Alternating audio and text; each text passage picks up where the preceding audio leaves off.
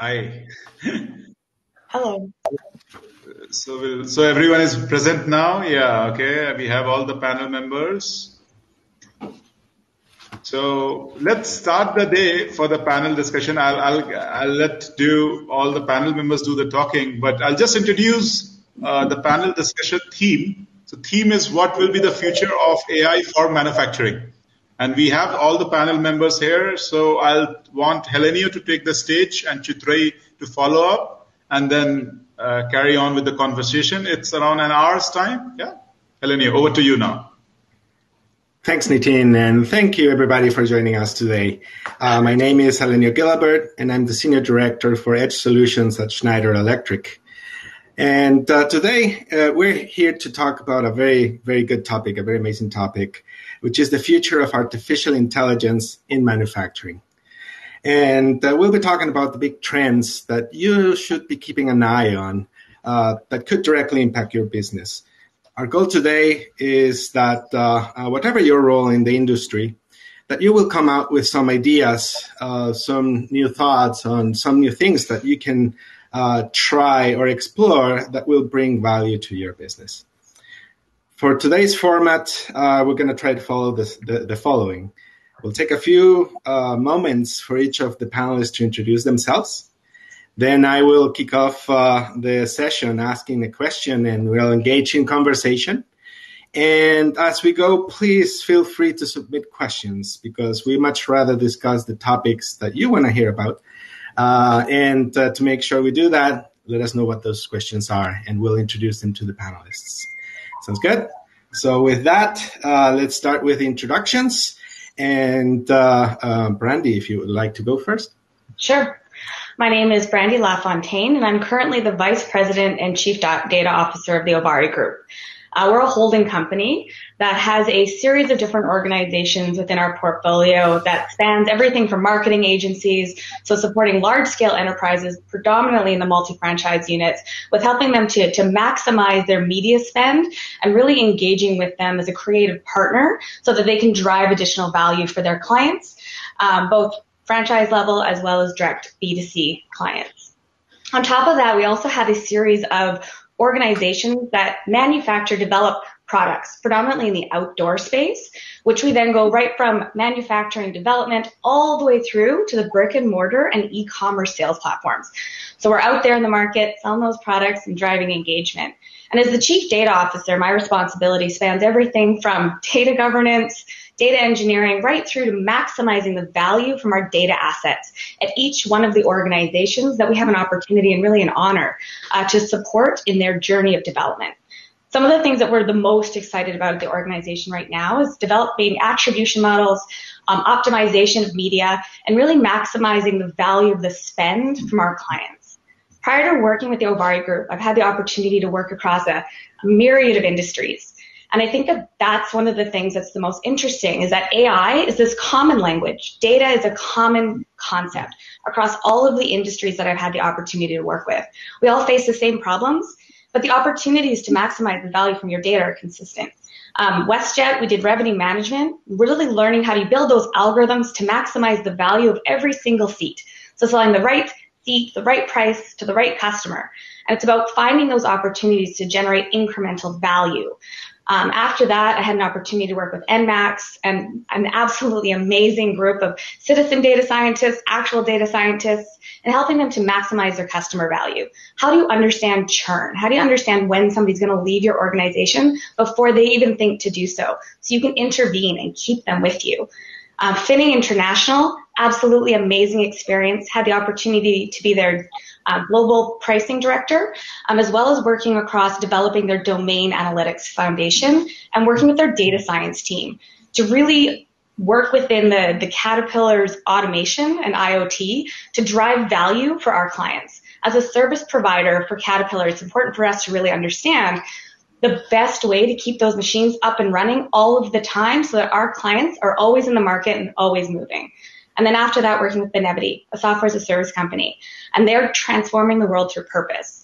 And really, again, at the end of the day, it's about understanding the customer first and how do you drive those solutions that provide value for the organization so that they can make the best use of their data assets. Thank you, Brandy. That's very impressive. Jordan, would you like to go next? Great, thank you. Thanks for having me. I am Jordan Lapp. I'm the head of product at Tech Resources, which is Canada's largest diversified resource company, mainly mining. To give you an idea of our size, 4 of our mines in the Elk Valley in British Columbia are about 1% of Canada's GDP. So we are by far Western Canada's largest shipper. We send about 4 to 5 fully loaded trains to our ports in Vancouver every day. We deal mainly in copper, zinc, and clean coal, metallurgical coal. So, the project that we're involved in right now is a digital transformation. Mining right now is undergoing the same kind of transformation that forestry went through in the 90s. It used to be in the 90s, you'd have a bunch of lumberjacks that would go out and harvest trees, float them down rivers, etc. Nowadays, there are no forestry companies. There are robotics companies that sell wood. In 10 to 15 years, there won't be any mining companies. There'll be software companies that sell minerals, right, in the same way. Some of the work that we're doing, we've generated about $840 million over the past 18 months in margin uplift. So most of you might know that the difference between margin uplift and cost cutting is that margin uplift, we're reducing waste, not cutting costs, right? So there's a crucial difference. And in mining, waste usually goes into the environment, right? Like, unfortunately, it's a dirty industry. To give you an example, we have those 9-foot tall haul truck tires, right? The haul trucks are 420 tons. They're quite large. So those tires, they're not recyclable. We have permission from the government to bury them in certain locations. So one of the projects that we're undertaking is to increase the lifespan of those tires, which means fewer tires that are buried, and you save in the greenhouse gases in producing those tires as well.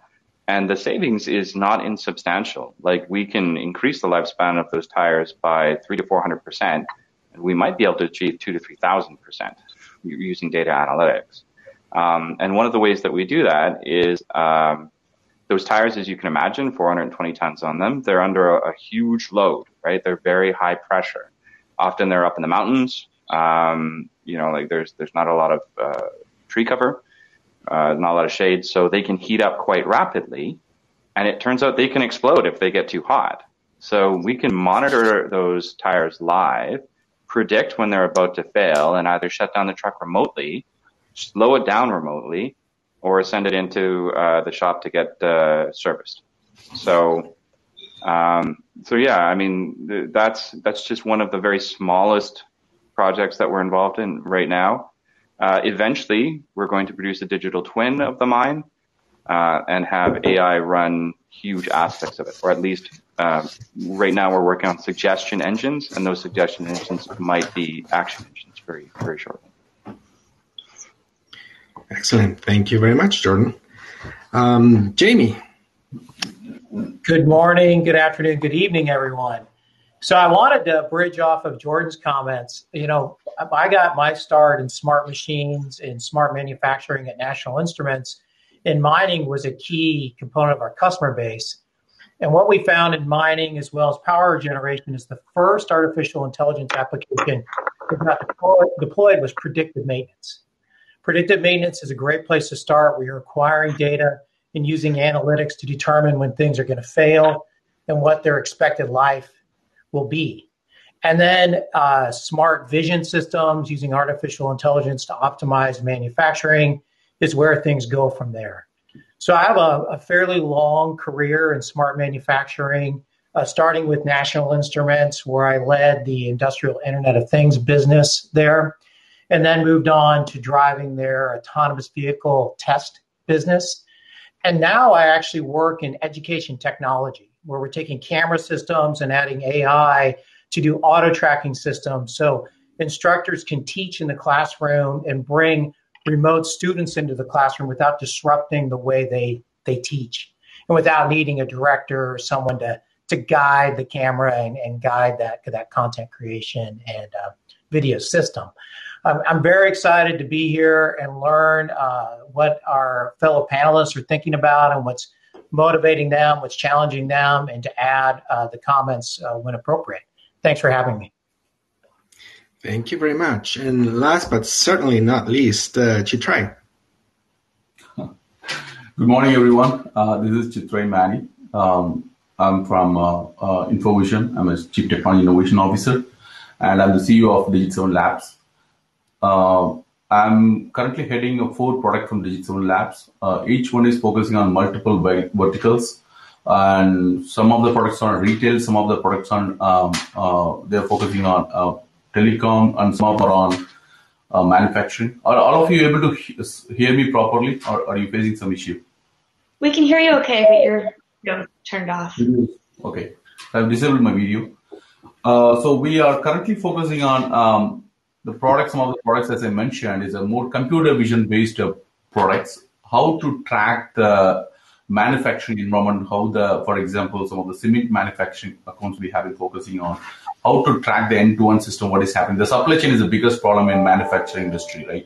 So there, how to bring computer vision-based solutions, and there we are building certain products of how to track the inventory information, where it's going, where they deposited, and where they are keeping it.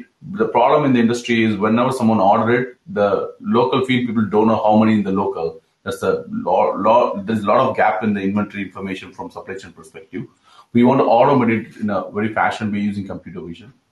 Apart from that, we have been focusing on supportive product. For example, for computer vision, you need a lot of auto labeling, right?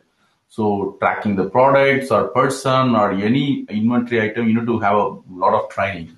We built the auto labeling or complete auto. For example, if you train a product, you need at least 5,000 images to auto label it, right?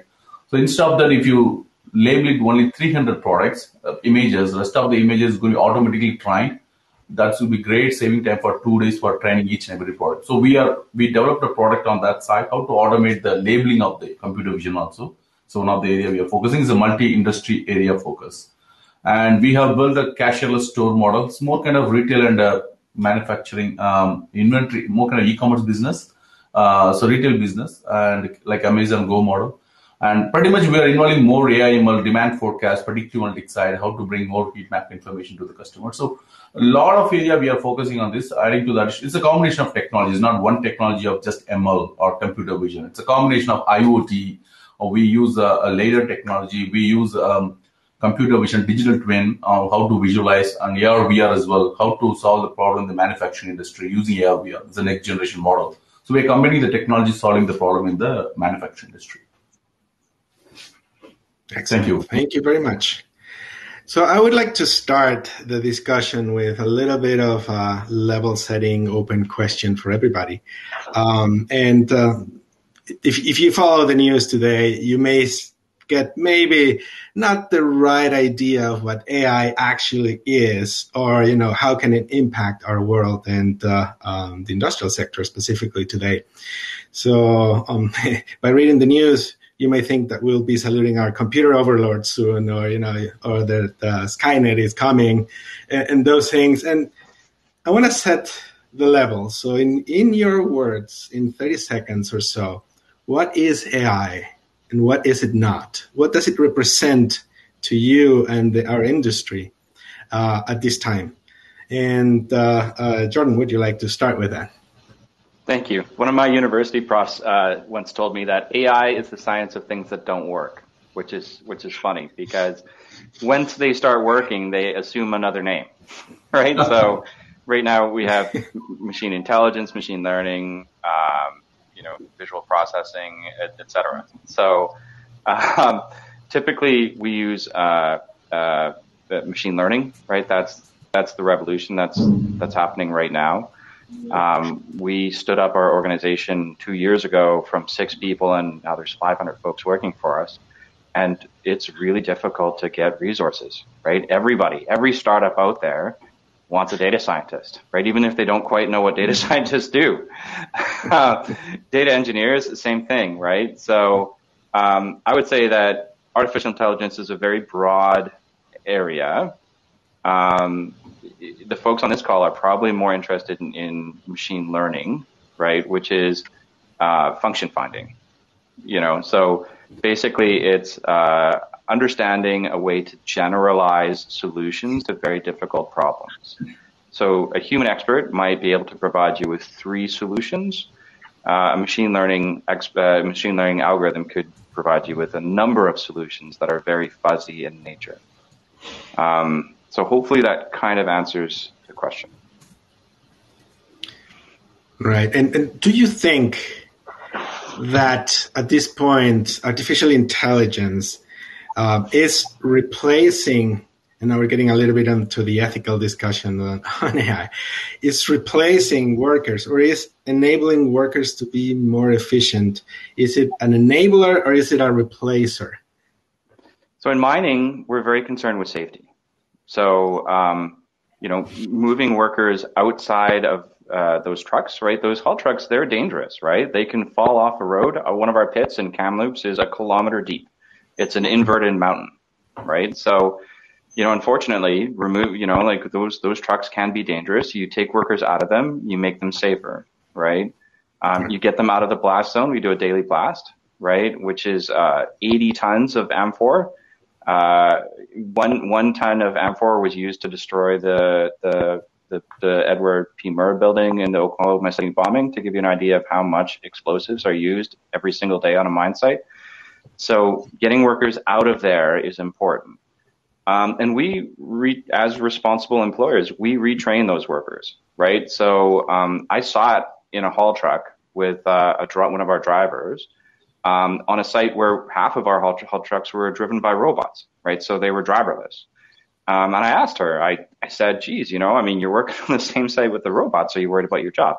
And she said, no, if it wasn't driving a haul truck, she would, be a shovel operator or run a drill or any number of other positions within a mine site. The fact of the matter is, in Canada at any rate, and I'm sure this is the same in the United States, we have a worker shortage, right? We don't have a surplus of workers. So as artificial intelligence does, we are taking over certain jobs, right? There are not going to be haul truck drivers in a year or two. Those workers will be retrained and put into other areas of the economy, right? And, while we have this worker shortage. I think that's a really interesting point, Jordan. And just to build off of that, when I'm trying to explain the role of AI, analytics, machine learning within an organization or to the groups that I'm working with, I always really try to impress upon them that this is a complement to what you're doing. It might help you to do what you're doing with more value. Your job is going to change, but it's not about replacing you. There's an art and a science. The art is the interpretation. The art is the application.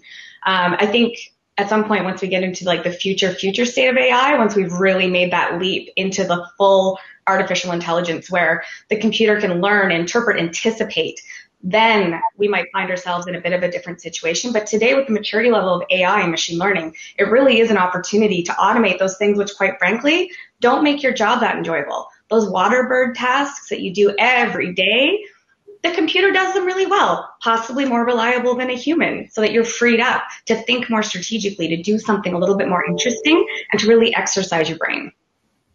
It is more enabler from my point of view. It is more definitely is enabler than a replacer. That's what I'd like to call here.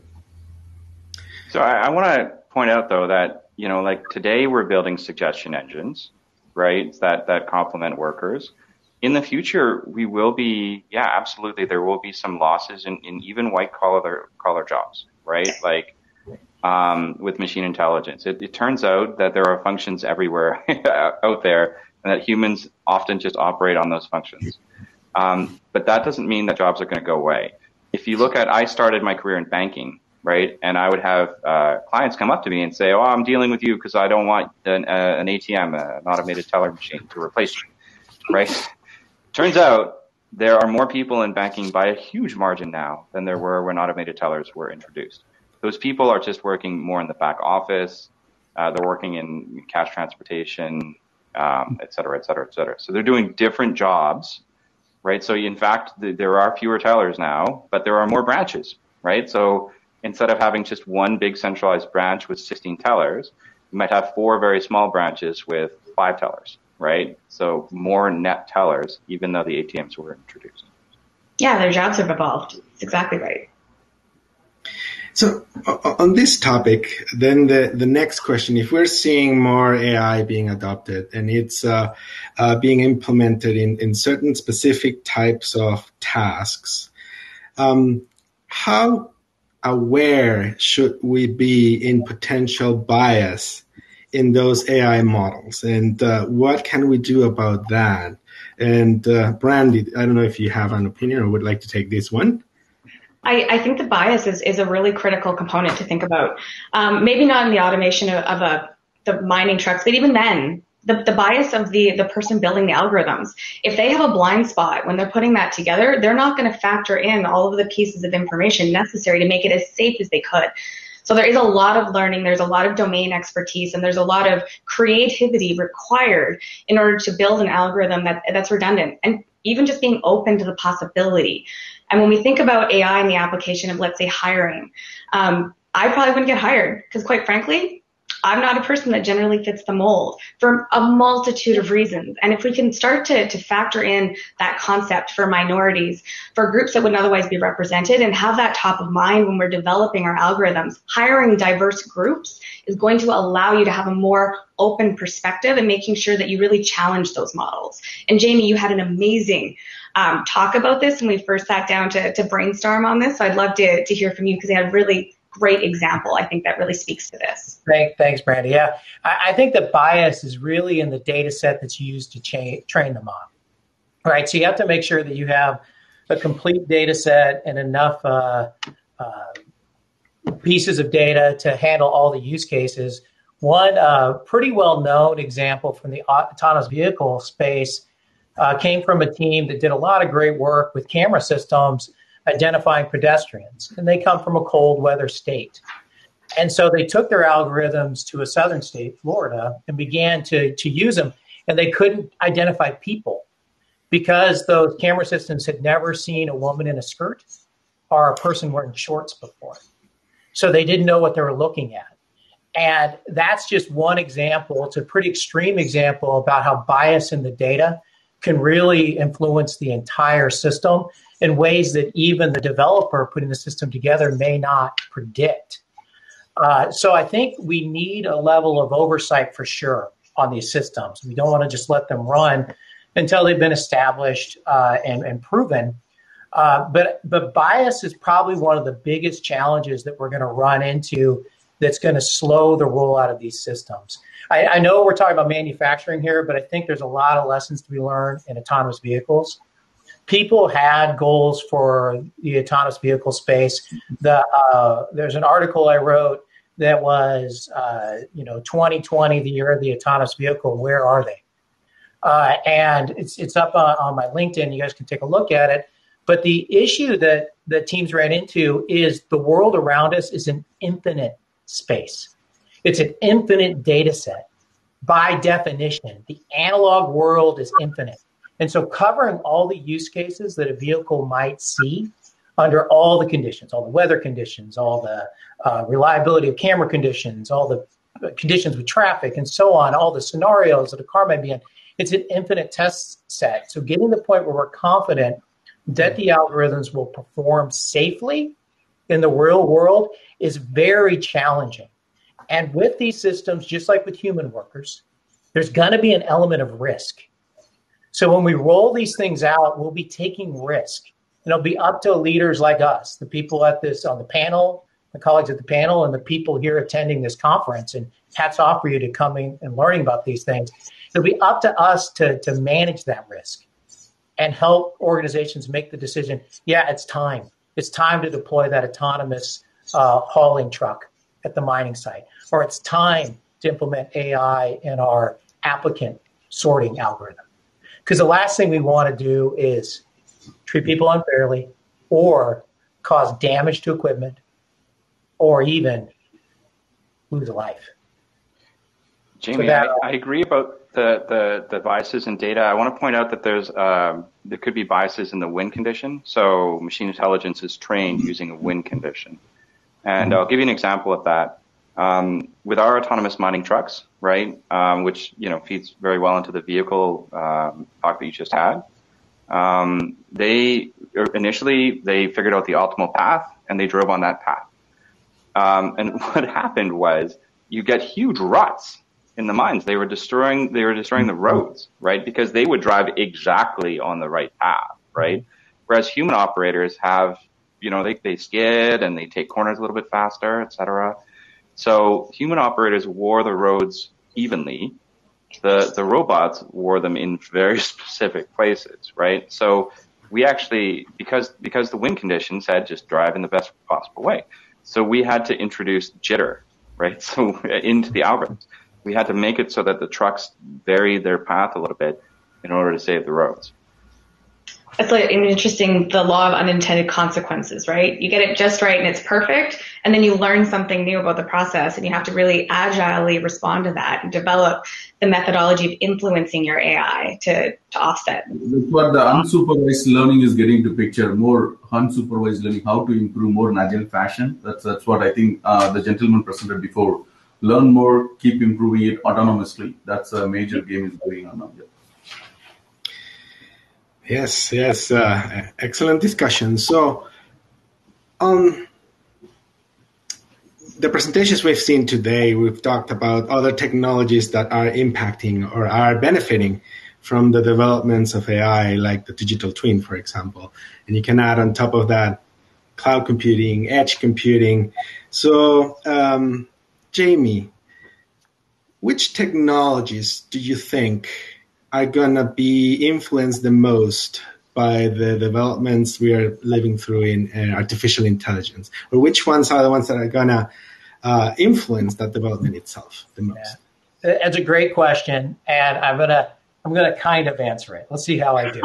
So I think when we think of artificial intelligence, and I want to bridge to one of the questions that was submitted about how long will artificial intelligence be a thing? Is it going to be a thing for a while and then go away? A colleague of mine called artificial intelligence the new electricity. And if we look at gross domestic products of nations, one of the most highly correlated factor in GDP is the availability of reliable electricity. And so we have a hypothesis that artificial intelligence will enable and fuel economic and wellness growth across every industry. And we're just getting started. We're just chipping at the surface. We don't even understand all the applications, and probably never will, where artificial intelligence can be applied. If we think about where we are today and some of the challenges that we still need to work through, it's this issue of architecture. It's where will we do the learning? Where will we do the training? How will systems be deployed? Whether it's distributed systems or centralized systems. What's the role of the cloud? These are complex issues that have pros and cons. And there isn't a right answer. For every application, there's going to be an optimized answer for today. But that answer may change over time. So today, things like cybersecurity are going to be critical. Cloud computing, network reliability are all going to be critical. And we were talking about the role of 5G earlier in the call. I think in the factory, 5G, it's not going to be that critical, right? Because it's more of a contained, we'll call it technology ecosystem. But when you get out in the real world, 5G and additional wireless standards are going to be critical because we need reliable, deterministic wireless communication to coordinate systems. So I said a bunch of stuff that I believe in, but I'm not sure if I answered the question. So why don't we hand it off to someone else to see if they can try to put a bow on this one. Just adding to the point, that's a great point, Jamie. Just adding to the point from my perspective, we have been focusing on a lot of 5G areas. Okay, so when you mentioned that AI, and especially on the networking, because the networking side intrusion is very much high. The problem in the networking direction is nowadays we have been working on one of the project how to bring network visibility in digital twin with the help of AI. We are combining these three together. The AI is going to be an important area based on the data, how to bring. But networking, when you talk about wireless, all the network, yes, it's a very critical. 5G is going to boom a lot. Every telecom industries investing multi-billions on this 5G enablement. In 1 or 2 years, it's going to be very high. We are very closely working with telecom industries. And on top of it, I'm seeing that the network data with the AI/ML capability we are presenting in the digital twin is booming a lot in the area. So you can visualize the problem in very real time in the digital twin, especially the topic of digital twin. That's what we have been doing it currently. So that's going to change the game a lot. With the help of, it's not only digital twin, 2 different technology that AI is helping a lot.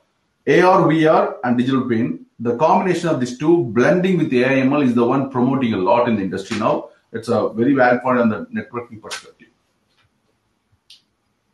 And I think that to your point, it's really about the evolution, right? Like I don't think AI is going anywhere specifically. I think the AI we know today might become a little bit more obsolete as we move into more advanced technologies, as the space evolves. And it is evolving much more rapidly now. So we're on that like exponential growth curve. AI has been around for years, but it's really to your point, Jamie, and sorry, it's the technological background to support it. It's the cloud computing. It's all of these other components that are contributing and allowing the ecosystem to really be rife for that evolution, that transformation, that disruption, even of the AI space. One thing I'll pile on this topic. Yeah, pile on. one quick comment. There's 2 technology laws that are pretty well known. Moore's law, right? People are familiar with Moore's law, which is the doubling of processing performance over time.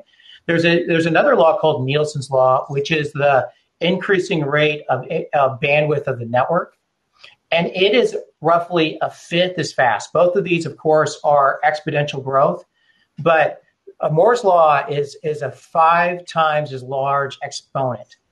So it grows much, much more quickly than the network itself. So this whole idea that we're going to take all the data, put it in the cloud, crunch it, and push it back is foolish, right? What we need to do is take processing that's pretty cheap and put it out there at the edge. You know, if we use something like this, you guys probably seen one of these before. When we do AI with this thing, we don't know what's running on the phone and what's running in the cloud. Or if we're using I got one over here, the lady that starts with an A. That lady, when we ask that lady questions, we don't know what's going on in the device, the Echo device, or what's happening in cloud. And quite frankly, as consumers, we don't care. And I think that what we're going to see in the future is more and more decision processing will be happening at these edge devices, and even training will start happening at the edge devices. Yeah, and I think that edge computing, and for the reasons that you mentioned, Jamie, is what's going to blow up the lead on AI adoption, specifically around industrial applications, where communications can and usually are challenging still, even though there's progress being made, is not ubiquitous everywhere, right? So, and that's a big aspect that needs to be better understood by customers and organizations. So now let's turn a little bit. We talked about AI, what it is, what it's not, its potential, its other technologies. Let's say an organization out there is ready and say, you know what, I want to learn more about AI and how to implement it. What would be your advice to an organization on how to get started? And what are the do's and don'ts of adopting AI? And Brandy, would you like to take a stab at that? Sure. I think one of honestly the biggest hurdles to starting out with AI is I think some of our other speakers talked about is they don't even necessarily know specifically what data science is or what a data scientist does. So hiring just specifically a data scientist isn't often sufficient to get the full value. You need to understand data engineering. You need to understand where your data is. You need to have the tech in place to be able to support that. So in making sure that you have the right pieces in place to really support the full ecosystem so that you're not just developing POCs, which is another topic from earlier today, is those POCs, fascinating. Curiosities are amazing, but unless you're pulling it all the way through in a very practical way to implementation, it's going to fail. And when you think about it, there's a recent study done where 82% of organizations don't think they're getting the value from their AI investment. As an analytics professional, that's terrifying in one sense, because there's a ton of money going into this space. But On the other side, there's 18% that are, and it's because they're putting all of the pieces in place to support it. They have organizational buy-in, they're combining domain experts with scientists, with the data engineering and the tech teams, and they're pulling these multi-factored groups together to really pull these initiatives through to implementation. And that's where they get the value. And how would you sell the project to an executive team, to a leadership team? Like, how would you position it in a way that is understandable and consumable at that level, and that they will say yes? So I'll put a proposal out there that with all of these systems, you need data to train them. That's absolutely critical. And oftentimes the data needs to be associated with an outcome or some kind of result, because you need to train, hey, when you see this type of information, that tends to lead to this type of outcome. Right. So the first thing and the easiest thing to sell is start capturing the data in an organized way. And once you start capturing the data, then in parallel, you can start prioritizing where the biggest challenges that we have within the organization. You know, is it a yield issue? Is it a people utilization issue? Where's our waste? And then focus on that problem. See if you can hypothesize a way to use the data you're collecting to address that problem. If you can't, figure out what data you need to collect. And I want to go back to Jonathan's talk from earlier. You know, he said, you have cameras. I don't know if you guys remember that from the call. So to use the cameras you have, your factory has so many sensors out there implementing these machines. It would blow your mind if you did an audit of it. So the thing is that most of the time that information isn't being brought into a centralized location where it can be used. It doesn't have to go to the cloud, but it should be brought into a centralized data center on premise. So you have the data in organized ways so you can start using that data. I think it's that concept of data first, right? Like, how do you make sure that your organization believes in the value of data so that the people at the front line are entering it properly, they're storing it. It is an entire organization-wide problem. Data can't just be left to the tech teams to solve, because then you spend all of your time just munging through raw data that is not clean. And it takes so much longer to get to value as a result. I'm sorry, I totally cut you off, so I want to pass it to you. Yeah, that's fine. So your role is very important, Brandy, because if the chief data officer is not releasing the proper data to the company, you cannot build any of the stuff. Just adding to the point of how we have built it for the real-time customers, most of the customers ask for how really you want to start. As a POC of data is true, definitely no question about it, but identify the right use cases where you will see the ROI. So it's two different kind of stuff. Some of the people look for what is the forecast and what the sales is going on, and some of them look for, because in manufacturing there's a lot of areas that what is the movement of the data, inventory move, as well as process side, many things you can find out. But as a use case perspective, finding the right use case and belongs to that, creating a right data move is very, very important when you talk about the first POC level. What a lot of people are trying, hey, let me take something in machine learning, let me build something, show some hello world model, hey, how it is working. Or else they are thinking too much. Some other companies are thinking, oh, enabling innovation to the company is a big thing. For example, how to bring AI governance first, how to bring frameworks, all the stuff, regulation. No, you don't have to get into that level first. Start with simple level, as Jimmy and Brandy mentioned. So use case identification, simple data area where you want to go, which one is really pick up. Try to frame a small team, small kind of framework, small kind of testing team. Start with that, see the output. It will easily grow from there. So governance, regulation, privacy, ethics, there is a lot of data modeling. All this will come slowly next step. But identify use case is the first one. So what I hear, data is the first step. Good data is the first step. How does that play with what we heard just a few years ago? The whole rage was big data. What does that mean for AI, if anything? Wow. I want to one of the most misunderstood concepts, because everybody thinks they have big data and some people don't.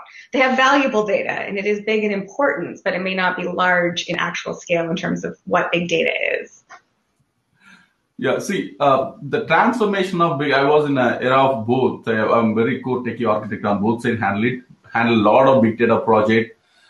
The problem for the decade before was how to store the data, organize it properly, try to create the reports out of it or processing it for transformation analytics side, right? That is one of the major problem. There is no proper tools or solutions available. The last one decade was going on, not last one decade, 2001 to 2010. It's pretty much focusing on big data solution. That's what industry was booming. When last 5 years, if you see, they have enough solution, enough kind of products available to store the data, how to organize it properly, well and good, because cloud matured a lot, but they don't know what to do with the data now. Okay, enough of data. That's what now it is transforming into more AI. Hey, because the cloud enablements helping the infrastructure, because the infrastructure is available, a lot of people are easily deploying machine learning model, everything. That's what the boom is happening now. So people are trying to leverage how to use this data to bring more forecast, more prediction, how to optimize more. That's what the trend is moving. Big data is still going to continue forever. There is no question. But how to use the data for using it? Maybe AI now, so tomorrow is going to be something else. In AI itself, multiple channels are there. So what are the other things going to use properly is the question. So we'll be using for multiple things in the future. So one comment I'll put out there back on the prior question of getting started and this whole idea of resource limitations. So there's a lot of courses out there that are these executive education courses that are highly technical courses. The University of Texas offers one, the Macomb School. It's a great one. It's online. But there's a bunch out there. These things take about 15 hours a week. They're pretty intensive. The UT one is 6 months, about 15 hours a week. And if you have people that are leaders within your organization at the top, but people that are director level people, our senior managers under them, go out and take these courses so you have a real strong understanding of what artificial intelligence really is, how it's implemented. It's not that big of an investment to make to really start to understand how to reshape your organization. It's a heck of a lot cheaper than hiring a consulting firm to come in and build a plan for you that we'll just say may or may not work for your organization. So that's something to think about that's pretty pragmatic that you could maybe pitch to your boss.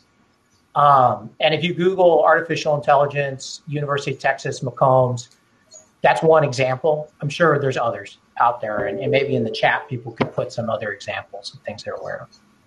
Yeah, I'm thinking just building on that, like easy steps to get started. There's a lot of technology or a lot of technological advancement around low code and no code development in AI machine learning. And I think that is one of the most exciting things. I know one of my colleagues is actually in the audience today, and he's developed an amazing application that allows you to build microservices that take all of the technological responsibility or the extreme amount of technological understanding and expertise out so that you can actually get your hands on the code. You can get those domain experts moving. I know Jonathan talked about it. And I think it is one of the most exciting opportunities to democratize not only data, we talk about that a lot in the space of data and analytics, but it's also democratizing access to the analytical capability, to the power, so that you can start to develop those POCs much more cheaply and using technology that has the wrapper so that you don't have to develop your entire data science architecture in order to support it. So I know that's one of those ones that's really exciting. That's brain toy for Kwame. Adding one question from my side quickly to all of you as well. So a lot of companies looking for how AI is going to help your ROI. It's like a lot of people have a question. Am I investing unnecessarily in the AI or it's really worth it? I would like to see your views as well, all of you. Please take it.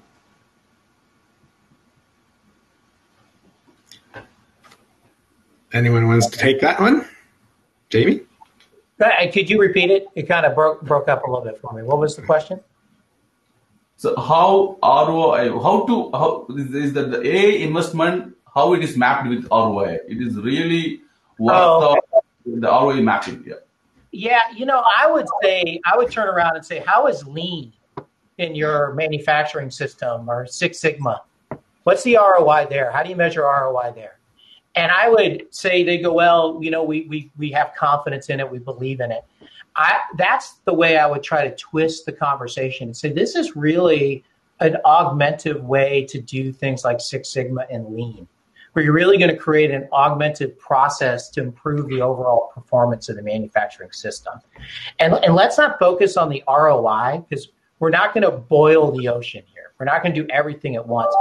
Let's try to solve a problem. And when we look back and we say, did we solve the problem and are we happy with the result? They'll go, yes.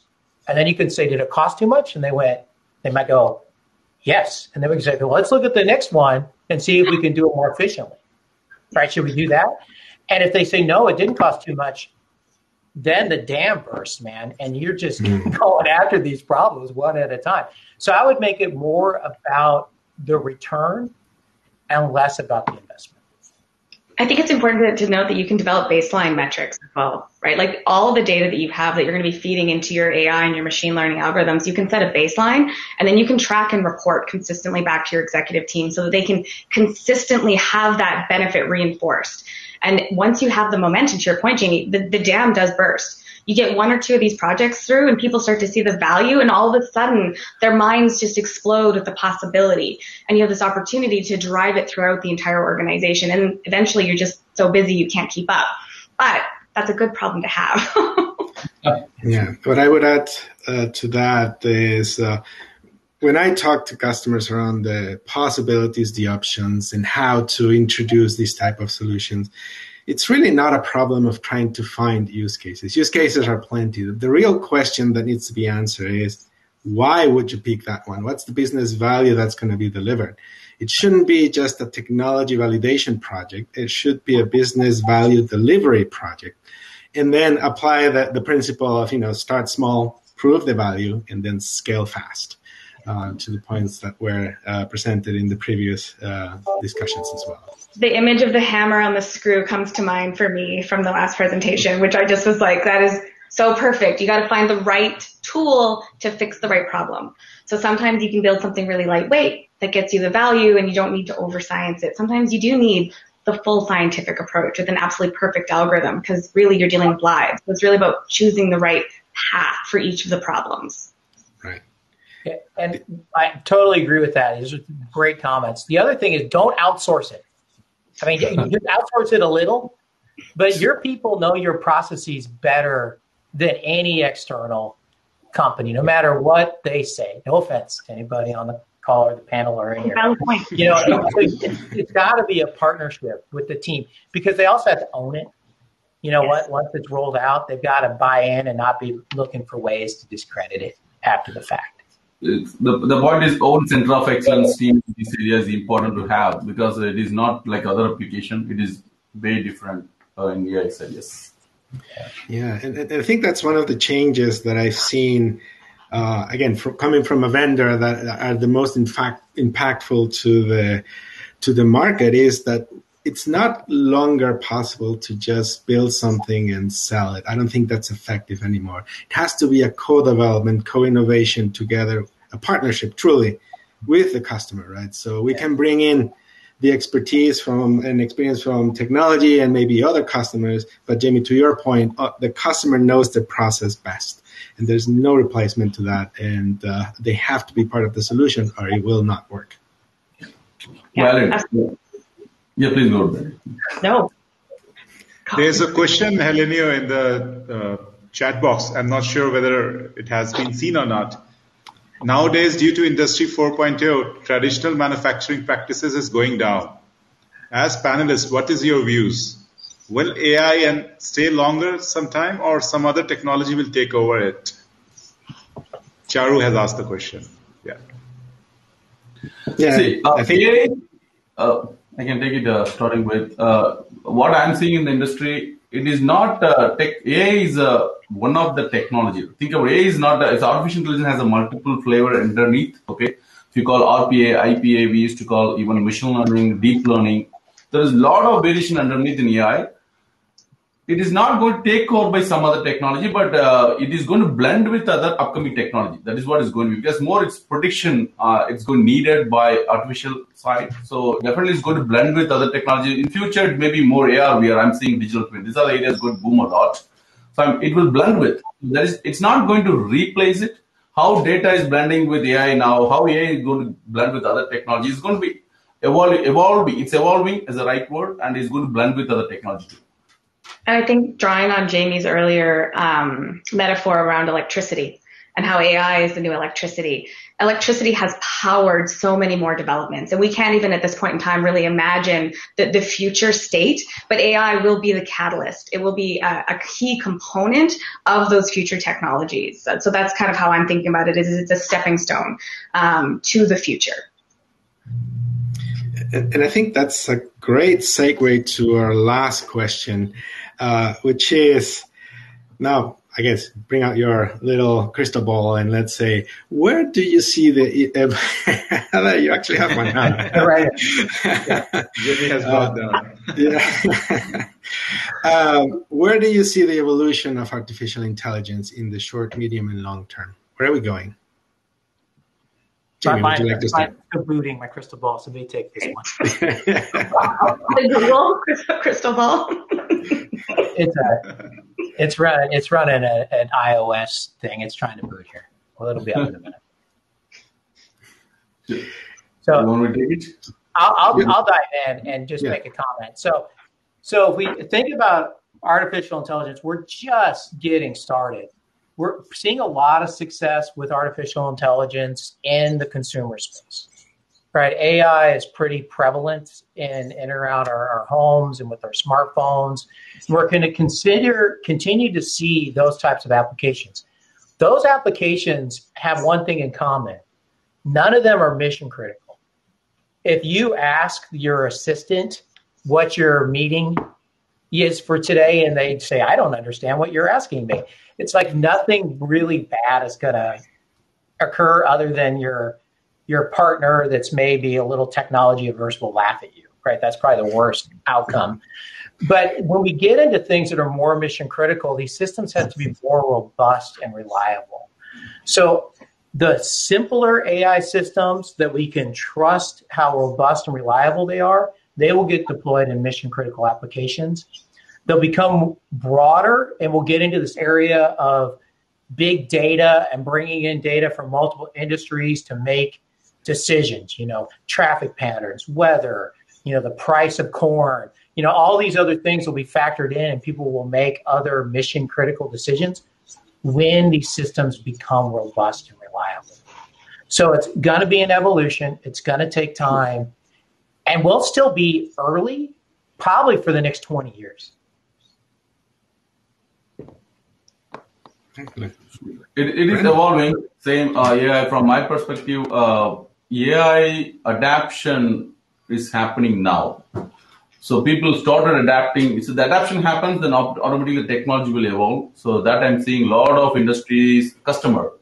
Even it maybe you are using maybe 5 devices with the AI intelligence with you, right? So watch, it may be phone, it may be some kind of many devices we are using nowadays with AI. People are adapting that. It keep increase it will keep evolve. But as Jamie mentioned, are we matured enough to say it's very accurate? No, we are not. We cannot 100% trust at this moment. But we are seeing that because of the infrastructure support from big players, as well as a lot of companies are investing on improving on the side, I see it's evolving. Definitely, from my view, next 10 years, a lot of technology companies going to focus on enabling it for the people.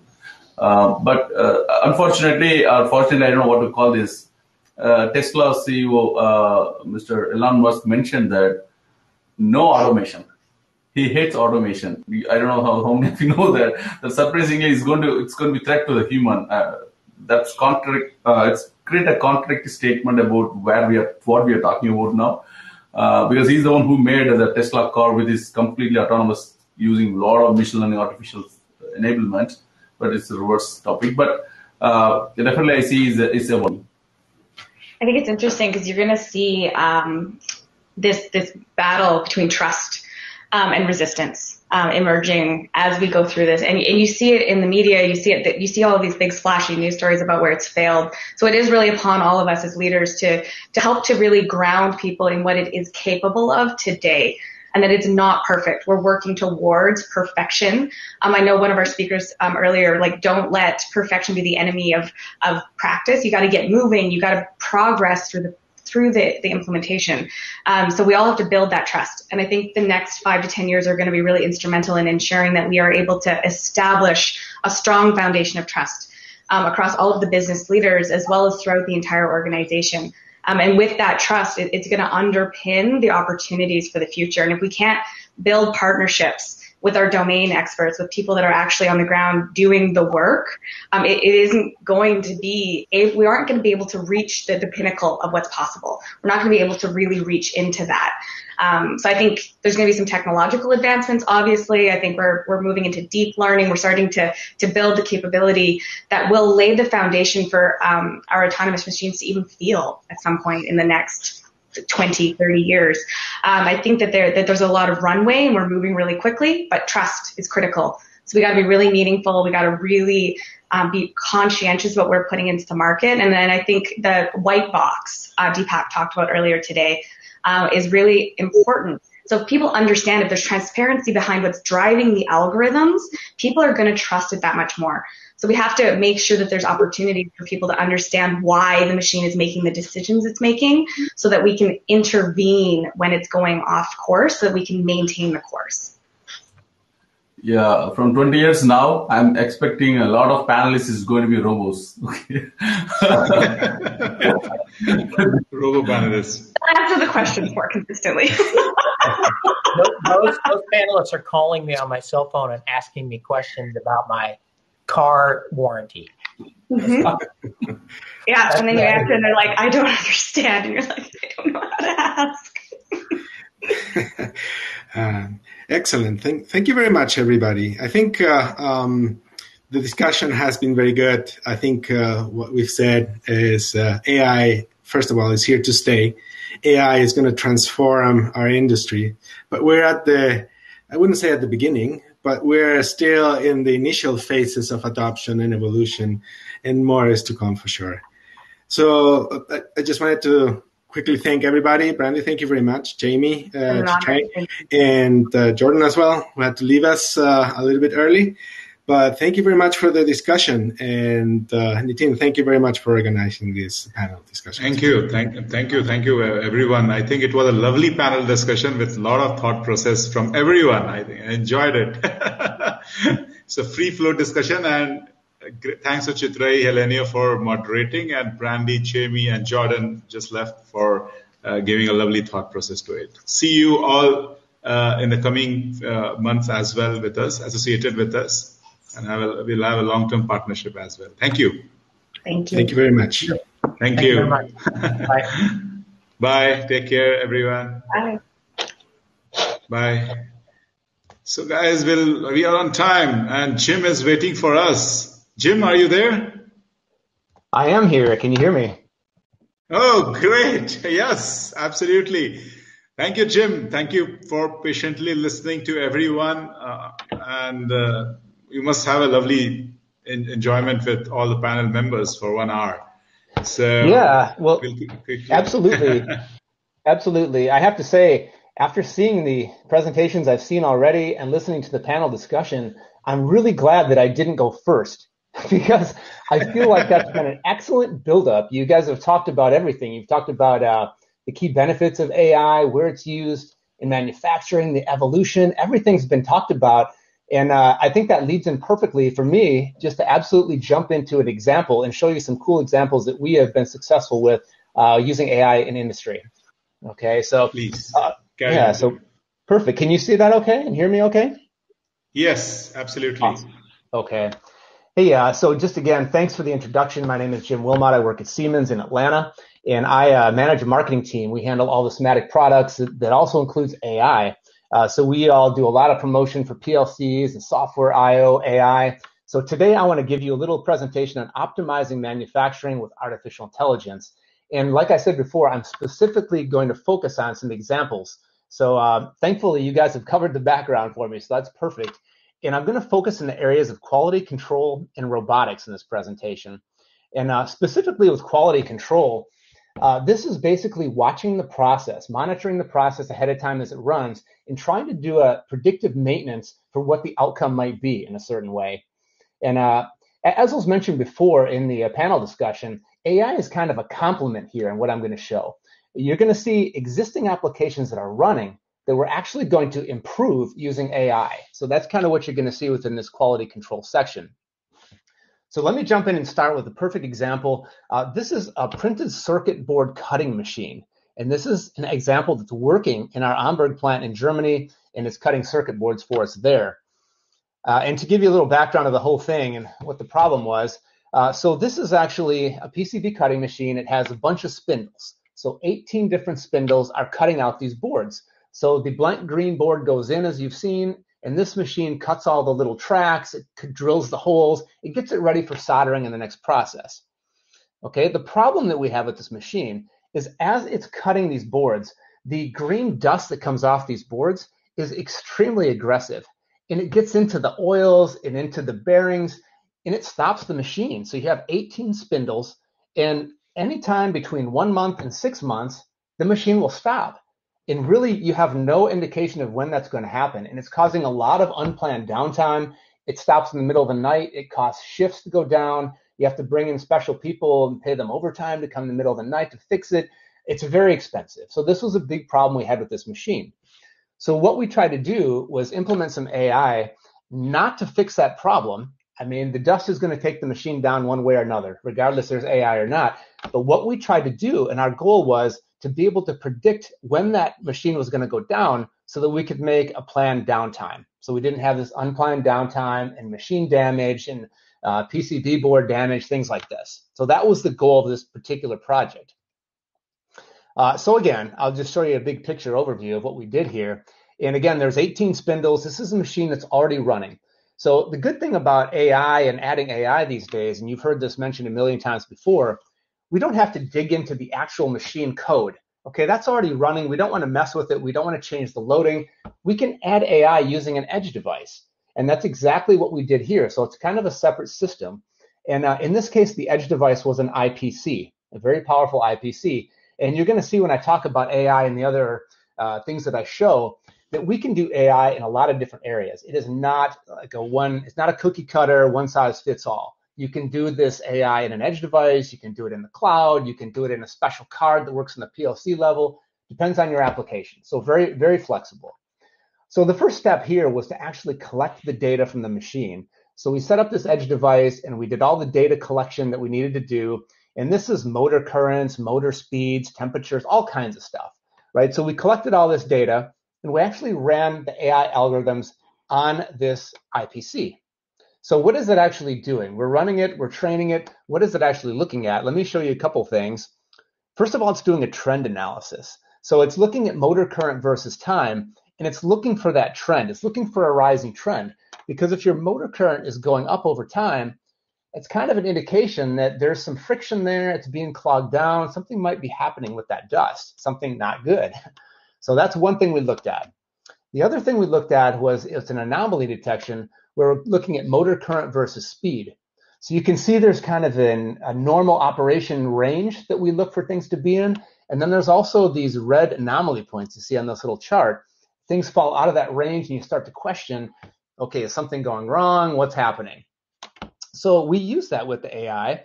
We ran that algorithm, we trained it. We actually did the training on the IPC also. Important to note where we did the training because that can be different places. We did it on the IPC, and then we sent those scores up into the cloud. Okay, and why did we do that? Well, the main reason for sending it into the cloud was because we had a couple of apps there in the cloud that were running called Advanced Analytics and Performance Insight. Basically, what they did was they took those anomaly scores from the IPC and they converted it into something the operator could use to make a decision of when to plan maintenance. So more specifically, the advanced analytics basically took that score and predicted the amount of time that we'd have before it crashed, so we could actually plan a downtime. And the performance insight, as you can see on the bottom of the page there, created a really nice dashboard for the operator. So the operator can actually see this, and he can see exactly when the spindle is going to go down. And I think they had it set up to anything greater than a 0.5 on the anomaly scale. You better set something up. So they could set up the maintenance and actually plan that downtime. So this was a huge advantage for people to know when this is going to happen, and it nearly eliminated the downtimes from unplanned crashes and problems with spindles. And to give you a little bit of results, so this is the result I was given, is about $180,000 or euros per year we saved in loss of production. So this is anything from the loss of production, the extra shifts, the damaged equipment from the machine, the PCB boards lost, the premium overtime we had to pay to get people to come in the middle of the night to fix machines. It's a huge, it adds up. When you have 18 spindles, they had about $12,000 per spindles of savings. So a pretty big deal, actually. And if you look at the other figures below here for the transport unit and the box handler, these are systems around this other system, around the milling spindle and that whole system. Obviously, everything's a process in a sequence. So when that had downtime, not prepared downtime, you actually had problems and bottlenecks in those other systems as well. So we had some savings there as well. So a pretty big savings. You can see how it optimized actually in this case. So let me jump into a different example. And this is maybe a little bit downstream. So once the PCB board is actually cut and it's all ready to be soldered, this next machine I'm going to show you actually does that soldering and puts the stuff, makes all the solder points on the actual board. And the problem here is the X-ray. Let me again give you a description of the overall here. So first of all, this is a PCB board again. This is putting the solder points on it. And it's for one of our IOs, one of our distributed IOs. It's in the same Amberg plant. And what the problem is here is that once the board runs through the entire machine, every single board has to be inspected by an X-ray. Okay, and this is actually done by a human, right? It goes through the X-ray and it comes up with a little picture like you see on the screen. This is kind of tiny, but there's actually an X-ray that pops up that looks like this. And an operator has to stand there and try to identify problems. If there was a bad solder or something like this, and that's extremely difficult to do. Imagine the human error that could be intervened here trying to do that with one person looking at that and the monotony of that job. It's horrible. But it also was a huge, huge bottleneck, the time spent for every board to go through this machine. So the idea of adding AI, and again, not to tinker with the actual machine, but to add AI separately, was to actually eliminate sending some of these through the X-ray. So if we could have a model that actually showed, hey, this board looks to be 100%, I don't see a reason to send it through the X-ray, and we can bypass the X-ray on some of those, we could save a lot of time. So that's kind of the idea. That's what we tried to do here in this case. And again, to show you the bigger picture here, you can see the machine. You can see actually the circuit board. So this is kind of the cut circuit board going in, and the soldered up board comes out of the machine, and then everything goes through the X-ray. That's how we were operating for a while, but it's causing a big bottleneck with this X-ray. Okay, so the first thing we did to add the AI, very similar to before, we took a very powerful IPC and we added this. This is an edge device. Okay, we added it at the site and we collected data. And in this case, it's a lot more than the spindle cutting that I showed you. This data is in excess of 40,000 pieces of data. I mean, this is motor temperatures and currents and vibrations and anything you can name is put into this algorithm. And the funny thing here that's different is the IPC edge device is not actually running. It's not doing the training. It's not taking this information and training the algorithm. The algorithm with that much data, we actually needed to put that into the cloud to train it. So that was a little too much for the IPC itself. So we actually sent it up into the cloud because up there we have lots more computational power to train these huge algorithms. So the training was done in the cloud. And then once it's trained in the cloud, it was actually put on the edge device, and it actually ran on the edge device. So when the machine's running, it's actually on the edge device, and the cloud work is done here. Okay. So obviously, we did a lot of training with this and a lot of testing to make sure the outcome was correct. And eventually, we were able to connect it up to the MES system and actually make that decision of does the board go through the X-ray or does it not go through the X-ray? And this is a pretty dramatic decrease in work because at the end of the day, we were able to save about 30%. That means 30% of the boards were able to bypass the X-ray and go straight to the next processing point. So that's a really big deal. And the quality rate of what was let through was, okay, we say 100%. I'm also an engineer. I never believe when I say 100%, but very close to 100% is that what went through really, what passed through were no flaws. Okay, now there were a lot of boards, obviously, that went through the X-ray that came out perfectly fine, but the goal was just to eliminate some of these. So we tried to knock down the amount that was done, and that was very much accomplished. Also, we were able to eliminate one X-ray because there were multiple X-rays here, and now we don't need the multiple X-rays. So we came down to one X-rays and eliminated about $500,000 there. So a really big advantage to using AI in this application. So I think a good example too. I hope you guys have seen similar processes as well, but I thought I'd point that one out. I thought that was pretty cool how we applied that. The next area I want to talk about is robotics. So this is a really interesting area too. One of the big areas in robotics is with using AI, you can actually pick up objects in different positions. They don't have to be in a specific position. Using very low-cost cameras, you can actually take a look at this object and figure out a grasping point. And let me show you a quick video on grasping point and just walk through how this works if you haven't seen this before. You can see the camera on top of this robot is a pretty inexpensive camera. I think that's the Intel Sense or RealSense camera, I think by Intel. Basically, it takes a look at the object it wants to pick up, and it can determine then what are all the grasping points it has as options to pick this up. And we have a lot of demos here at Siemens that we show that use this technology. It really works and it's really cool. And this is one of the main benefits when you use AI within robotics. As you can see, it's also picked off 3 spots here, and it runs through the neural net, runs the calculation to see what the probability of success is going to be. So the first one it comes up with is pretty low. The second one it comes up with is a little bit better. And you're going to see as it runs through this, it comes up with one that's pretty high probability, and it decides to go with that. So this is a really nice thing. You don't have to program all this stuff. The AI algorithm is figuring out the best way to pick up this object and the most success. And we've got several demos running on this using both IPCs and special little card level processors. It's a really cool way to apply AI within robotics. And so I want to show you, that kind of leads into the example I want to show you a little bit. This is specifically good in the CPG industry. So consumer packaged goods. You know, when we actually sell things today, everything's got to have a variety, and things are changing continually. So if you just look at the screen here, you can kind of get an idea. I think the girl in this picture is pretty specific on what she wants. So apparently she likes pink. So a lot of consumers have very specific needs. And if you want to be successful selling, you have to meet those needs. And that means you have to change your line very quickly to personalize things. Names on Coke cans, things like what you see in this picture.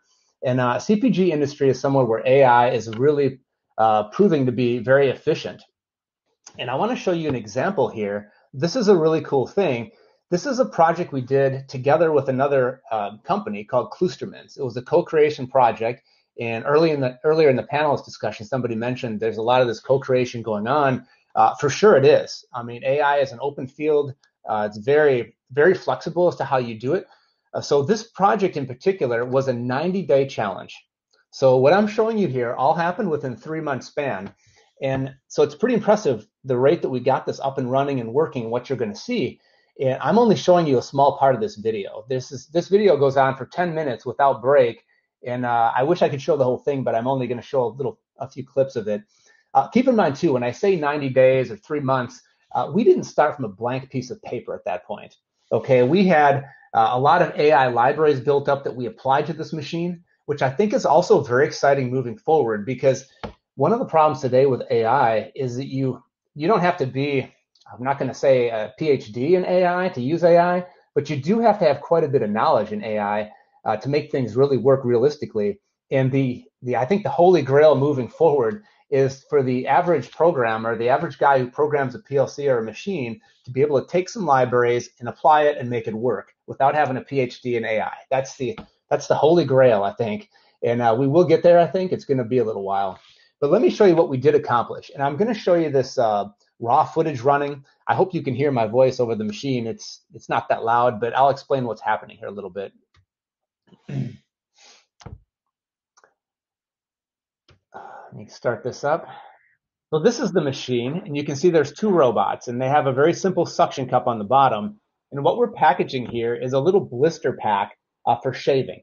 So there's shaving cream, there's aftershave, there's razors, there's the razor blades. And right now it's starting off with something really simple, starting off with the aftershave. So you can see the AI is using AI this whole time. but it's a very simple thing right now. It can like take a quick look at the actual lotion. It can very quickly see it's in the right position. The label is up. I don't need to use the other robot at all. I can just put this into the case and no problem. So keep in mind, this is AI, so it's a task that's been programmed here. So what we do, if he wants to move to the next product that goes in here, he simply changes it on the HMI and says, hey, now I want the shaving cream, not the aftershave. So he puts it into the HMI, and it's the same. The robots are doing the same thing. It's just a different object they're looking for. And notice the way he sets that on the table. He just throws it on the table. He rolls the stuff around. It doesn't matter what's facing up, where it is. The robot will find that using vision equipment, very inexpensive vision equipment. Okay, this is the same camera that I showed you earlier, the RealSense. And what it has to do is it has to take this shaving cream and it has to put it in this cart with the label up. Okay, so it finds it. If it can do it with just one robot, it'll do it. But this next one it picks up, the label's not up. So it really has to use the other robot to find the top of the bottle and put it in the blister pack correctly. So it can use either 0 handoff, 1 handoff, or 2 handoff, and it makes that decision. So it doesn't matter really where the guy throws it on the table or what position it's rolled into. The robot can do that. That's really cool. And like I said, I skipped a little bit here. There were several things in there also that I could have showed you. It was very similar to what I already showed. What they did in between the last segment I showed you and now is they actually changed the suction cup to a smaller suction cup. It's a little white suction cup now on the robot because it's a different item. They're picking up these razors. And notice how it puts it in the blister pack. This is the same task that was being done with the other objects. It's just a different object. So it really, the amount of programming to do this is significantly less.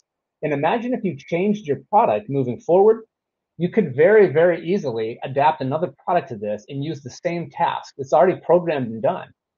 So that's the big advantage in the CPG world using AI. And again, this is what you're seeing here is it's just like footage from a test scene. They're playing around with this, getting it to work. You can see now it's moving on to the razor blades. And all the guy did was tell it, hey, now you got to pack the razor blades. So this robot is just go ahead and doing that. It's the same exact thing it was doing before. You can see if it needs the other robot grabs it and helps out.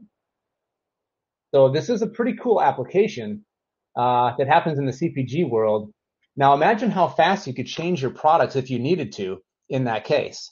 So that's a really unique application. And again, note that was 3 months.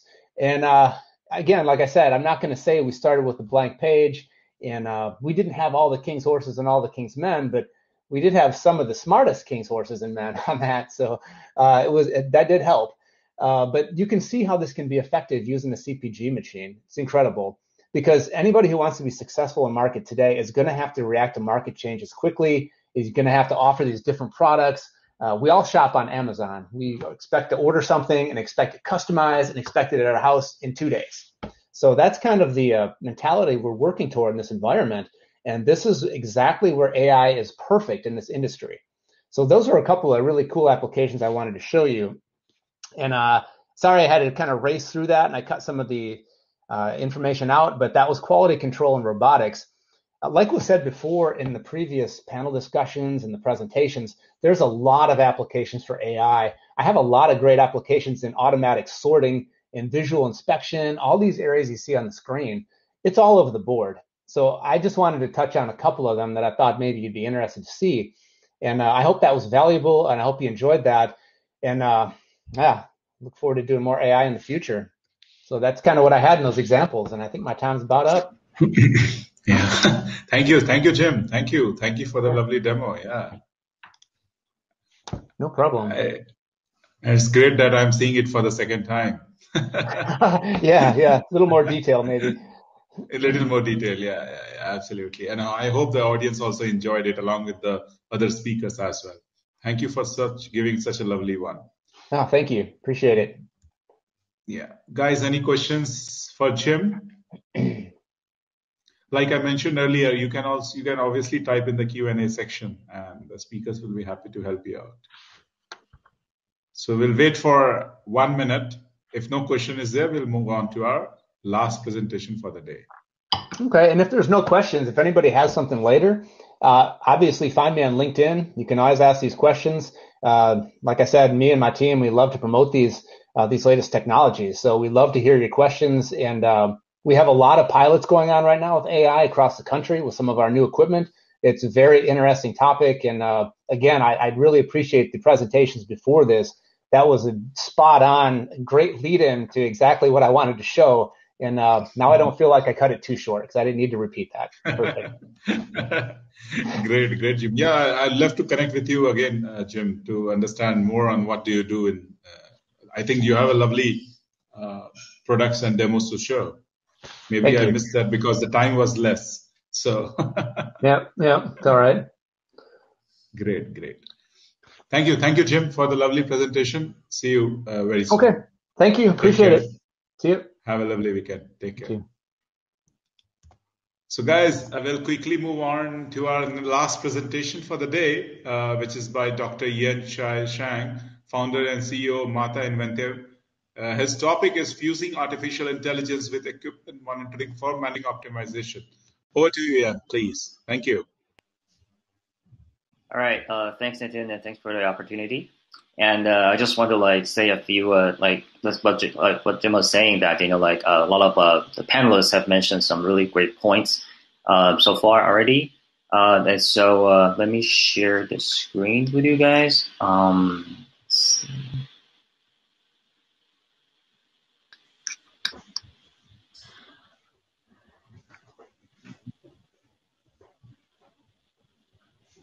Yeah, we can see that. You just have to make it screen presentation mode something. Yeah. Right. Let's go to the first.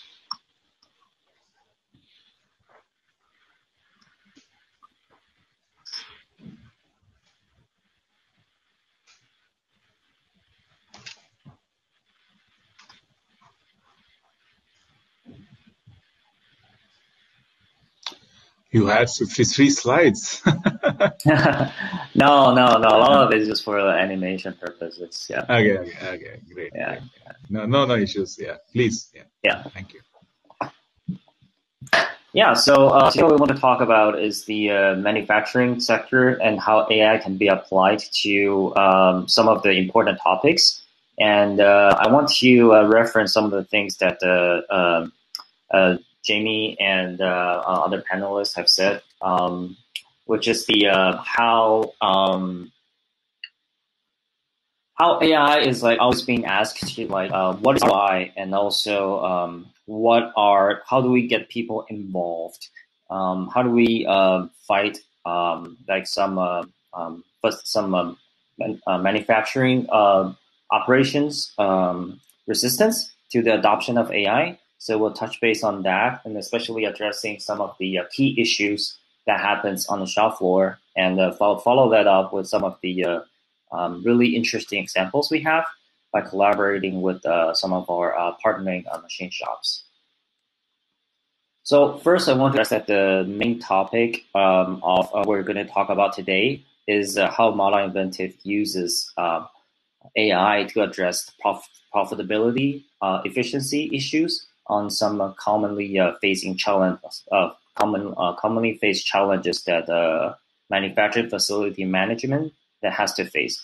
One is to the first and the most important thing is to for a lot of management, what they have to do is to give competitive quotes. So when a client asks you, can you give me a good price, a better price, you have to make it low enough to make that quote competitive and appealing to the clients you're trying to obtain.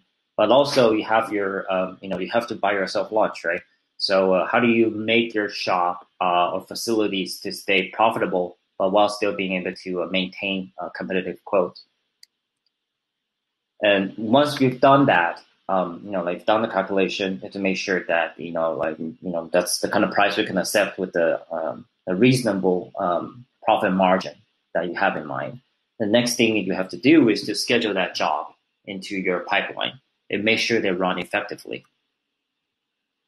And the third thing is that, we all know that nothing is perfect, especially that's why AI is useful.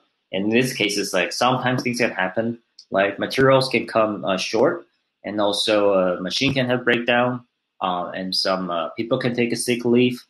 In this case, in this environment, we've seen that an entire shop floor shut down because some operators got COVID, right? So bottlenecks is definitely something can be needs to be addressed as quickly as possible, because if not, then you lose your profit margin and you lose your on-time delivery, which eventually lose your credibility, right? And the most important thing is that once you know the bottleneck has happened, how do we stop that from really affecting the profit margin you have in mind, and address that right in time before it's too late? And now with the help of AI, is to how to address that even before it happens. And like I said, like the previously mentioned already, is that so some of the upcoming or has emerged challenges that we're facing right now after COVID is the increased shipping costs. We've seen our partners complaining to us is that shipping costs is like 5 times more now. So how do we use AI to address that? That's an important topic as well. And also labor shortage. We've heard complaints is that there are some shop floor operators refuse to come back to the workforce just because staying at home and collecting unemployment seems to be a better choice, right? So if that happens, what do you have to do? So here we list like 5 common categories of the manufacturing sectors that we have success collaborating with, but obviously it can be used for even more categories. But we found a good success of to combine machine monitoring with AI for additive manufacturing, CNC machining, and semiconductor and injection molding, and forging machinery. So for those previously mentioned issues that we commonly face on the shop floor, they can be managed actually manually when the facility is not as big, when the business is just starting up, right? Then like a lot of times as an owner or manager, we can solve that problems quick enough and timely enough, like if you can just look over everyone's shoulder, right? But that kind of stops working when the facility has grown to a certain level, right? And when that happens, what happens when that cannot be addressed manually in time? You have wasted time because it's your machines will stay idle, and you have wasted money because you still have to pay your employees. Just because the machine's idle doesn't mean that people stop requiring salary. And the worst thing is that you lose the productivity. Because if your spindle is not, like, this is a quote from one of our clients, is that if your spindle is not running, then we cannot charge for anything. So no matter what we use, machine monitoring, AI, all we want is to make sure our machine is always on. And definitely 2021 is not the first year where we start to solve those problems, right? And it's not the first year where people try to automate some of these processes through automation, AI, or monitoring, right? And there are some typical reasons, like previously mentioned, like 72% of people are not happy with their AI investment, right? And I think that there's similar stats for automation and machine monitoring as well. And there are some typical reasons that these things just fail. And one is that the machine monitoring solutions that a facility has chosen is not compatible with all of their equipment. And that's creating a huge problem. And the reason being is that if you're only able to monitor like 40% of your equipment, and the other 60 is either not compatible or too legacy, you just can't monitor it. You just can't monitor it. If that's the case, then you're only monitoring 40% of your shop floor. Then that's not telling you the full story. And also on the software end, that's an important issue as well, is that I think for everyone that's in the manufacturing world, is that can sort of like relate to this problem, which is that unless you work for a big company that builds everything in-house, most likely we have some kind of a experience with having to use multiple software pieces. And they're really good at doing what they promise and what they can deliver. For example, coding software is really good at coding, giving a code. And ERP software is really good at managing your whole schedule and attendance, for example. And MES is really good at reporting. QA software is really good at feeding back the QA results.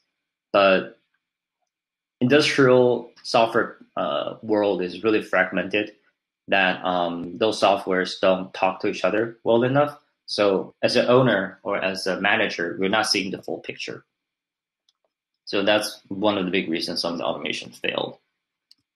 And the second is a really interesting topic is that, so right now, a popular standard for machine monitoring is Empty Connect. And we've seen equipment manufacturers that provide native Empty Connect support that just don't give correct output. So when that happens, sometimes it's really devastating for if your machine is not outputting the correct data, then you're not basing your judgment, or AI cannot be used at all if the input is wrong, right? And the third case is really the most common is that even if your software pieces are 100% in sync, in harmony, talking with each other, communicating perfectly, and if the monitoring results are calibrated, nothing is wrong. The worst case is that people are not really taking advantage of the data. And a lot of times we hear stories is that, yeah, we have the dashboard, but no one's looking at it, right? Because the data is not actionable, right? So by AI in these kind of scenarios is that I think like our previous panelists have already like touched base on this kind of topic already, but here's like a brief overview is that how can we use AI is that a lot of times we can base on our performance on our past data and see like, okay, like if you're standing at like now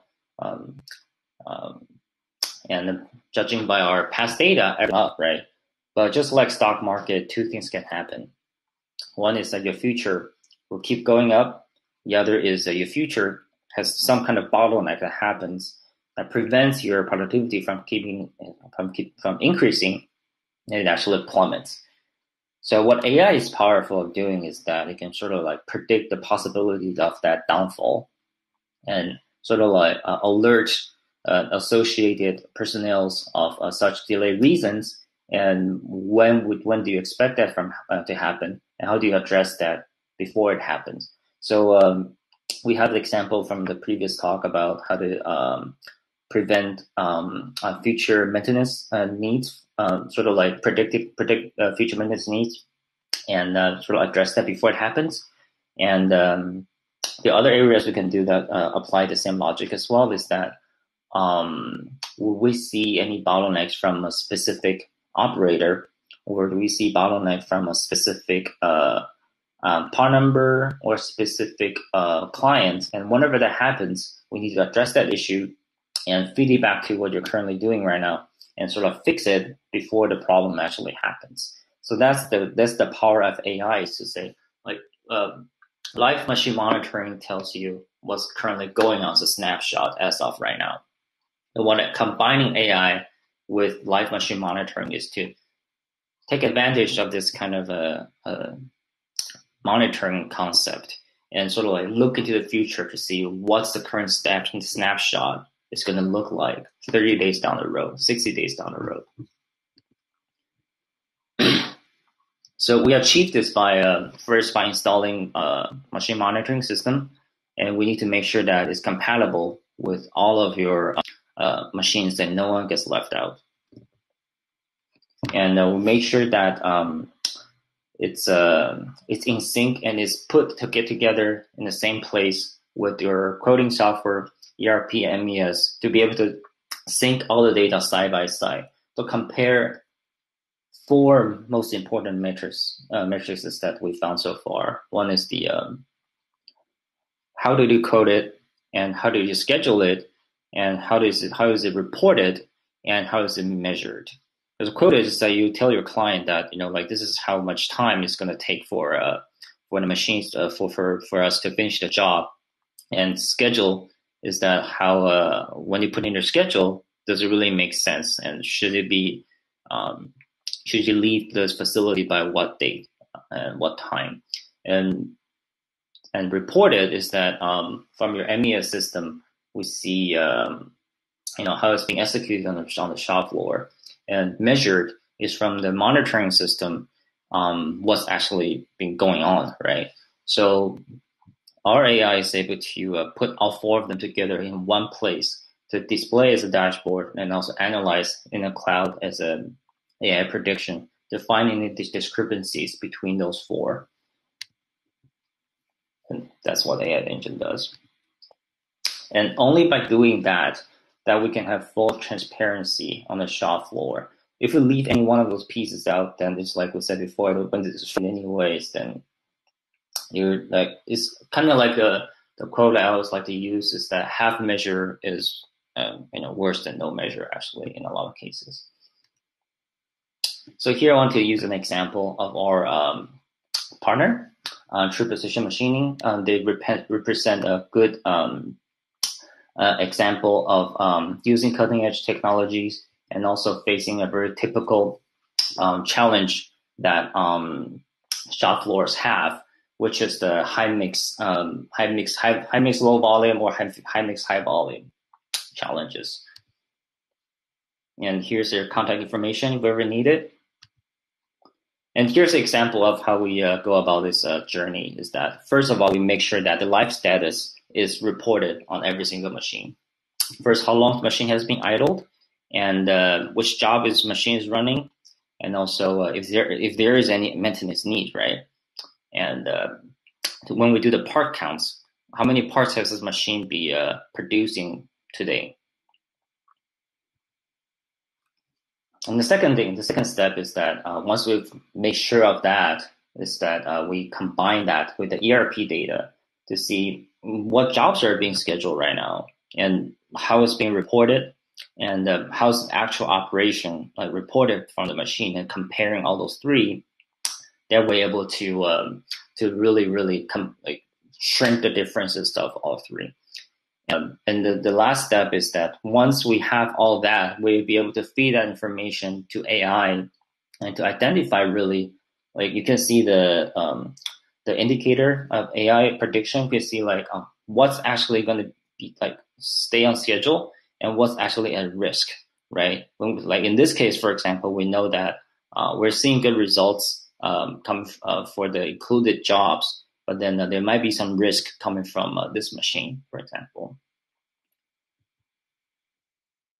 And the next step is that once we know how the machine was running, each machine per day, how it's running, we zoom out and see how it does per week, right? So we can look at the schedule, look into your future production schedule, and identify which jobs are supposed to have some delivery risk, and you can address those problems before they happen. And then the next step is that once you know there is a delay risk, then how do you address them? Where do they come from, right? We say that you can solve it before it happens, then where do you look at? And that's where the AI breaks down the possible reasons of delay. And in this case, for example, we see everything looks kind of good, and there's some spikes of risk coming from the client panel. In this case, we break it down to see which client is having the most highest possibility of delay.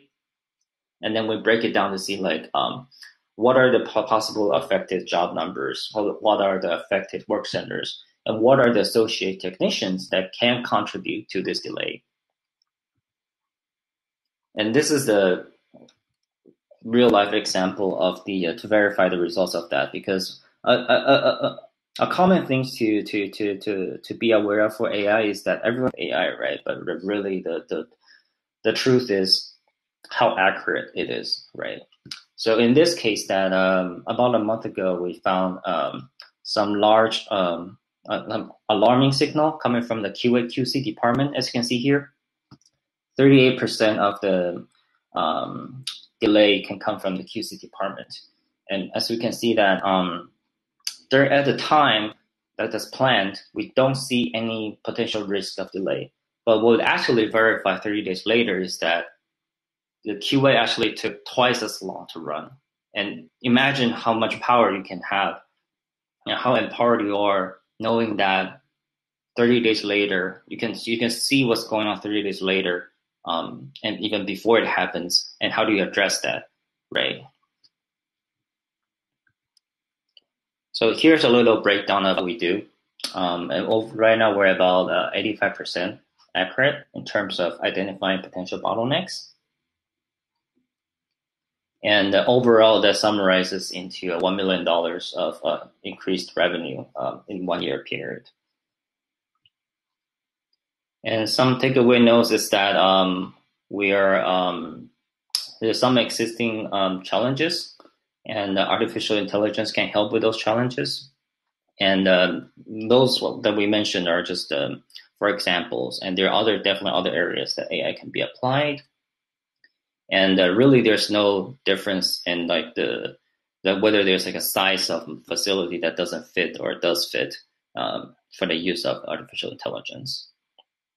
And always a good approach is to start small and laser focus on something that really needs to be addressed first. And finally, that right now we're offering some. I think it's good to that we can test the AI. So feel free to, if you're interested in learning whether your facility can benefit from AI. Right now, we found it pretty useful to just send us some of the data you want to analyze. Then we can send you back the AI results and see whether it's a good fit or not. And these slides are downloadable from the handout section. So feel free to contact us if you're interested. And that's it. Thank you, Ian. Thank you for the lovely presentation and giving a great insight. And in the second last slide, you summed up all the things which you wanted to say about what is going on in the manufacturing sector. Thank you, letting people know about Mata Inventive as well. So if anybody wants to connect with Dr. Ian, they can obviously connect him in the social media. LinkedIn is there, his company is there. You can obviously go to the website and get connected to him. Any questions, guys? Anything any one of you have? This is the last talk for the day. I'll just take a pause of 10 seconds. If you don't have the question, I'll just wrap it up. Dr. Ian, you want to say any last words? No, just in general, appreciate opportunity. And overall, it's great to learn, the comrades that's just currently in this field, and definitely it's an upcoming field. There's finally gaining some. I think people used to not really believe in AI. People don't like to change until there's a crisis, which I think really COVID gives the opportunity, right? Because people were probably traditionally didn't want to adopt robotic arms on the shop floor, for example, right? But right now there's a labor shortage, then people are thinking about adopting it. So I think when there is a challenge, there's opportunity. Yeah. You told one thing right. Unless people get an urge to change, they will not change. And right. and the COVID has given the thought process people how to adopt the digital technologies and all these. So AI, machine learning, deep learning, these are something which will be going on in the next few years as well. Yeah. For sure. Thank you. Thank you, Dr. Ian. See you, and we'll love to connect with you very soon. Cool, for sure. Thank you. Yeah, thank you. Thank you, guys. So just to wrap up, we would like to thank our technology partner, Digit7, and all our community partners who supported us, speakers, attendees, all our stakeholders who came together for enriching knowledge through this forum. Please log on to our website and like the social media channels, because we will be sharing lots of knowledge sharing topics, details, announcement of next events, and much more, which will help you register and attend the quality events with quality speakers. Just for your information, today's event was and is broadcasted live in the YouTube and Facebook channel of our company. So you all can go and see the recording anytime. Again, I'm reiterating on September 28th, that is after 3 days, on Tuesday, next Tuesday, we are also coming up with a webinar with the theme, Learn How AI is Transforming Manufacturing Sector, and there are 4 quality speakers for that particular day as well. So the timing is 8:45 to 10:15 a.m. CT time. We'll send details to all of you so that you do not miss out on the same. There are lots more in store for subsequent months as well, with focus on cybersecurity, telecom, IoT, and blockchain. So these are 4 emerging topics for the next few months till December. So you just stay connected with us and enjoy the learning. Thank you all. Thank you all for the lovely day. Take care. Have a lovely weekend ahead. And I'd love to connect with you all in the near future as well. Thank you. Okay. Bye.